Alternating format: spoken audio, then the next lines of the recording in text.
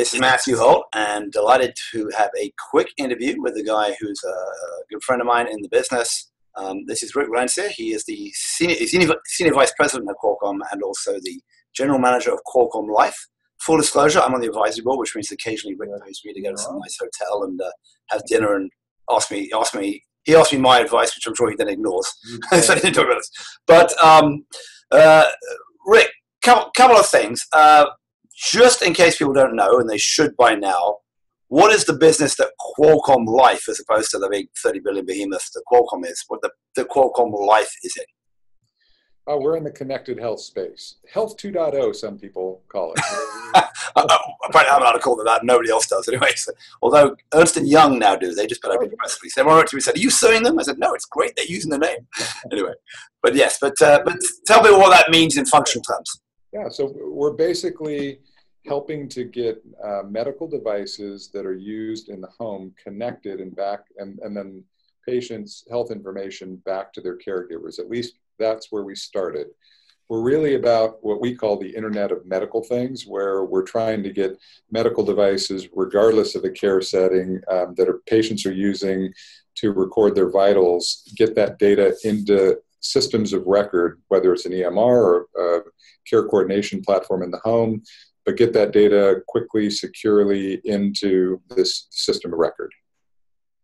Very good. And just for those who don't know, you have, I don't know how many different devices like blood pressure cuffs and pulse oximeters and weight scales and who knows what that are now that feed into your TUNET system. You name it in the TUNET system, we've got it integrated. And the beauty of TUNET is that it's an open platform, so we work with every manufacturer to get them integrated. But beyond integration, we make them interoperable. So we make them work together in a way that they weren't designed to do, and make it really simple for patients in the home to be able to get those devices connected and the data flowing. So say a bit about the acquisition you made a while ago, Healthy Circles, and what that platform and then what that application does and how that gets used by patients and doctors.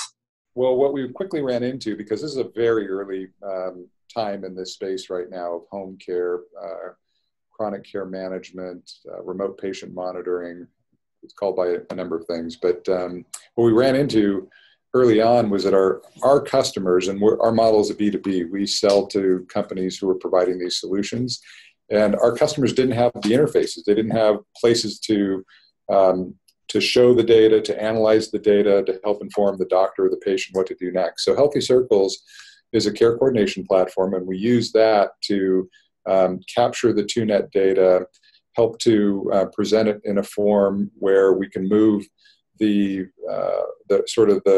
methodology from a individual by individual sort of synchronous method of caring for patients into more of an asynchronous mode where the vitals show up and the caregiver can focus on who needs some attention at that moment. Now, obviously, this is starting to play in, and we'll get to the big news in a minute. Yep. This is starting to play into the general theme in healthcare of more accountability of care and more concern about what happens to the patients after the discharge from the hospital and all that kind of good stuff, the move to value.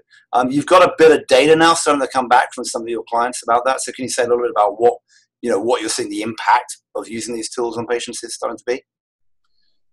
We've got we've built now an ecosystem of roughly 500 companies that are everything from pharmaceutical companies to medical device manufacturers to the actual providers themselves. And so you're looking for something specific, and I don't have the information. There was some data recently out about a hospital you're working with in New Mexico, which had actually some good savings. But you're too excited. Let's go to the news of today.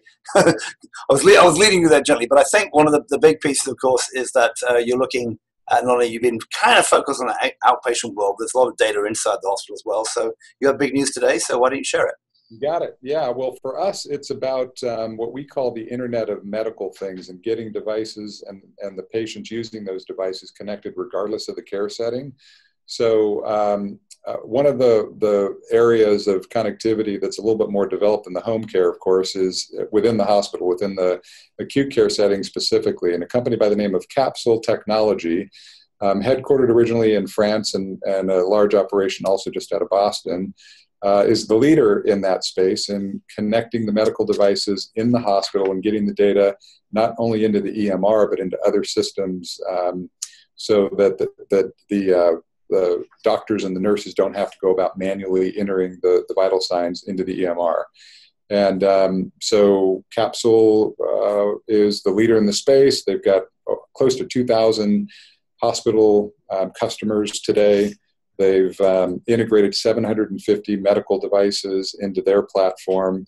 And so we'll be adding that onto the TUNET platform and integrating the two of them so that we'll be able to provide this connectivity platform regardless of the care setting, from hospital to home and everything in between. And just to be clear, that's not a partnership, that's an acquisition of the company. And that's an outright acquisition of the company.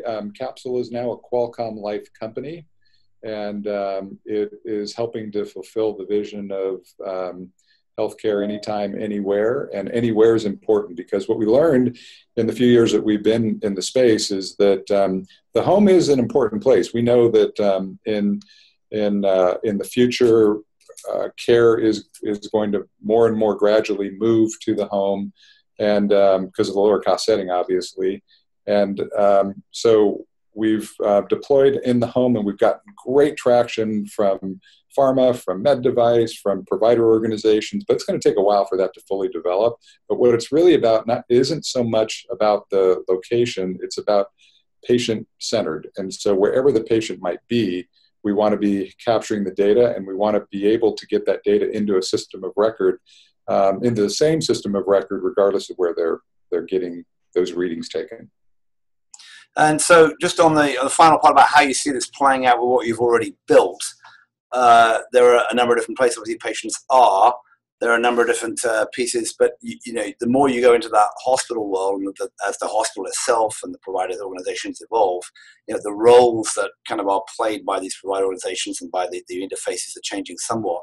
Do you envision a time when, you know, there isn't really a difference in terms of where the data comes from between, you know, intermediate facilities, hospitals, homes? I mean, do you think you will be everywhere, and how do you see that playing out over the next couple of years as you start talking about this new acquisition to your customer groups?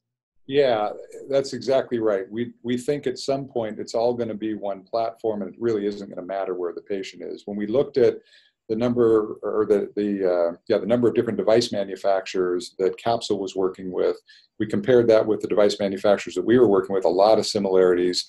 Might have been different device types for home as opposed to in the hospital, but the same manufacturers. And we've always had a reputation as being an independent, sort of a middle person, Switzerland-like organization. Capsule has that same reputation, and so it's really important to us we stay completely neutral with regard to the medical device, also neutral with regard to the EMR, whatever system the data is going into. And over time, we think that connectivity layer is going to be critically important as care settings shift. And so our objective is, in fact, to be, just like you said, to be everywhere, to be the connective tissue, if you will, of you know, the future of care. Great, and I can't let you leave without asking you the question, which you may or not be able to answer, which is, how much do you spend? Yeah, I can't answer that. We'll have to read the annual report and ferret it out. Yeah, you'll have to figure that out through the annual report. Good luck. All right, it'll be somewhere in the some of it. I assume if they have to, and they are. You said 2,000 clients, and how many people ballpark? They got 210 people located in Paris, France, and just outside of Boston, and customers in 38 countries, mostly the U.S., a handful in Europe, and then others throughout the world. Okay, so not a trivial organization, not a trivial organization. Yeah. Oh, fantastic. All right, probably doubles your team by, more than doubles your team by quite some number, I would guess. Probably, but that's a number I can't give out either. All right, great. So I've been talking to the, when you get him on the hard stuff, the cagey Rick Valencia, but otherwise Rick explaining how Qualcomm Life has acquired Capsule and is, as you said yourself, going to make sure that wherever the patient is, you are there to capture their data and move it anywhere it needs to be. All right, man. All right. Thanks for your time, Rick. Take care.